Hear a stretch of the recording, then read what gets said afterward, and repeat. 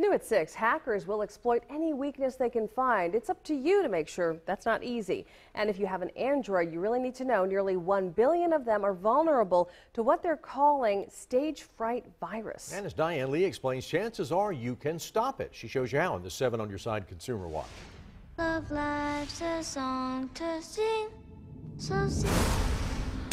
Okay, maybe it's not as scary as the 2014 horror film Stagefright, but the Android virus of the same name could give a hacker access to all the data on your phone and the option to copy or delete it. I had not heard about it. When I did hear about it, it was a little scary. Just, leaves you vulnerable to all kinds of people out there that can get all your information.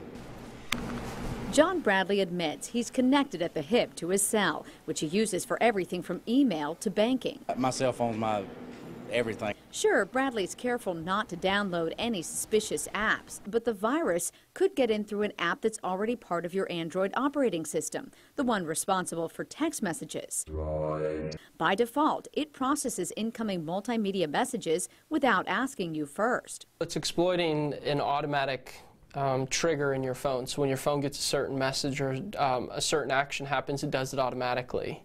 So anytime you're exploiting something that happens automatically, you're unaware of it. So a lot of folks don't even know that they've been exploited for this virus or for this malicious attack. If you have one of these, you're in luck. Operating System 4.0, also known as Ice Cream Sandwich, allows you to make the fix yourself, and that's pretty sweet. Under Settings and About Phone, you'll see which version you have. Anything 4.0 or higher gives you the option to then go to your text message settings and uncheck Auto Retrieve.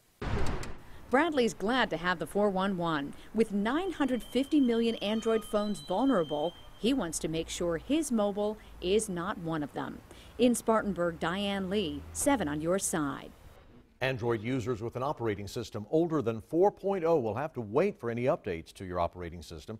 There is a patch already out, but there are so many different types of Androids that, unlike Apple's iPhone, it's not as simple as rolling out one update all at once. If you want to figure out if your phone is vulnerable, you can download the Stagefright Detector app, which we've linked to this story on WSPA.com.